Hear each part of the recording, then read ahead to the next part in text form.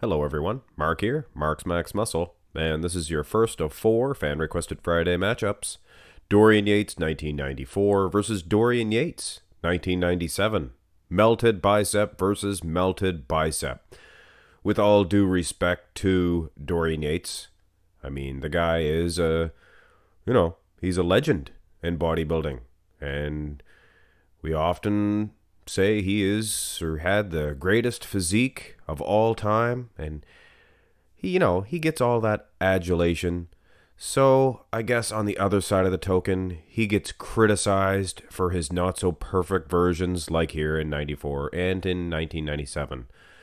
So I have to be respectful, but on the other side of the token, like I said, I have to call it like it is. And 1997 is a sheer, I believe Louis Marco called him a hot mess, and kind of resembles that. It's a perfect description of 1997. Now, 1994, little bit of bloat, I think, stomach distension, and of course, his bicep, it's torn. You can see that.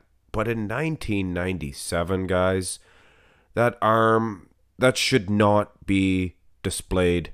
And there's arguments back and forth, and I personally have gone back and forth with the decision in 1997. Should he have not even placed? Should he have not even have gone out there? Because the rest of the physique, he was defeating a lot of guys. But when do you draw the line? This is not, guy walks out there with legs like Dwayne Walker, and they say they're a little too small, so they place him 9th. Here's a man with no arms. With no arms. And he's winning the contest. But anyway, guys, that's not what this is about. Go to the front lat spread. And this time, it looks like there's more stomach distension for 1997. And that is a little bit confusing. Judging by the front double bi, it looked like 94 had a little bit more of a bloat going on. But in most of the other shots, it looks like 94 is the leaner version as far as the midsection is concerned. Looks like he's definitely got some dream tan on there in 1994. You guys agree, disagree with that? Take the arms out of the equation, which you pretty much do in a pose like this. And 1997 looks good. Look at his lats. They're huge. And the wheels, pretty darn good as well. So I got no problem with his lats, and as we'll see, the backs, very good as well. Almost have to give this one to 1997, but clearly, after that display in the front double B, no way. Go to the side tricep, taken at a little bit of a different angle here. You can see 94, you can see the far pack a little bit more. So, I think that would create a little bit more of a leaner midsection. But still, I think he does have more stomach distension in 1997. Looks like he has an outsy belly button as well. Could he have, got one of them herniated belly button things that a lot of the 2000s guys had? Not too many of them, not as many have it nowadays. You definitely want to see the health of the bodybuilders get better instead of worse. And I'm sure everybody can agree on that one. It's all about being healthy, guys. That's why Joe Weider started it. Be healthy.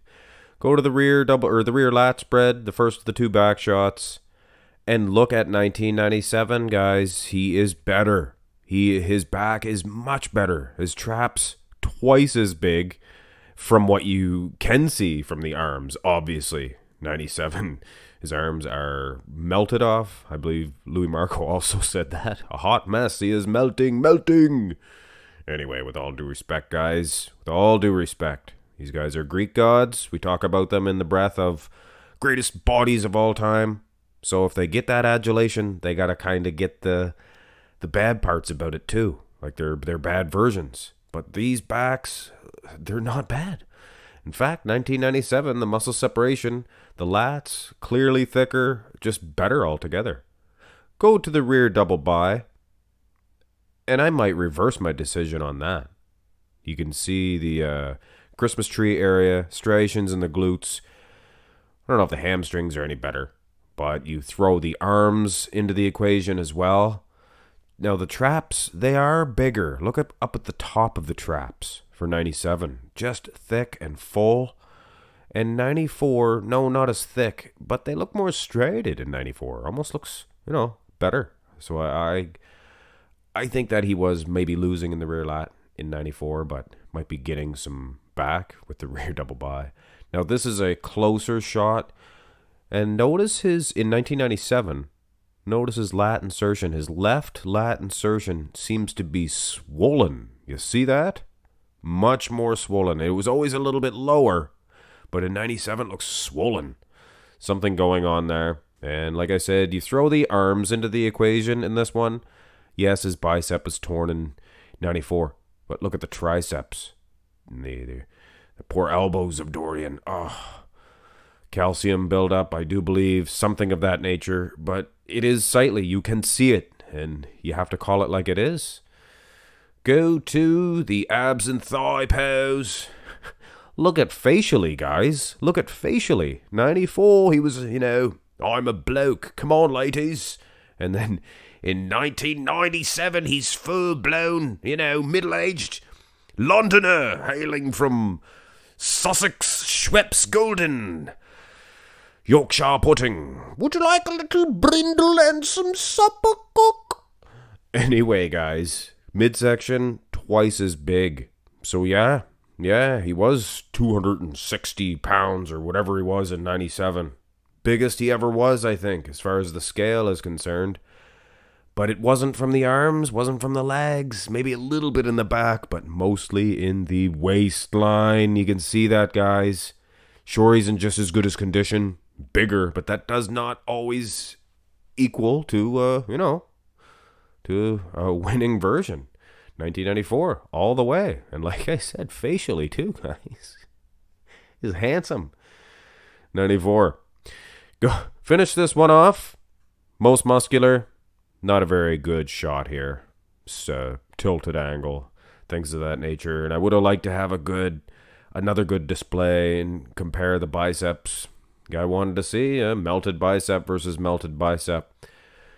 But anyway, guys, 1994 is your winner, in my opinion. He still looked healthy. He just didn't look, like he was falling apart. But with all due respect to 1997, some of those back shots, maybe Dorian's best. 95 probably, but hey, 1997, them back shots, the traps, were huge, dwarfing that of 1994. But 94, like I said, better altogether. Midsection, more complete, arms, things of that nature. Didn't look like a hot mess. With all due respect to the Dorian Yates. Hit thumbs up on the video, guys. Expect 3 more fan-requested Friday matchups. And how do you get your fan-requested Friday matchup played? I see there is some confusion. You have to be first. It has to be the first comment of a request. And you pick Tuesdays. I picked the ones with the most thumbs up. So you can't get that confused. So don't try to be too fast on Tuesday. Be fast on Friday. Have a great day, guys.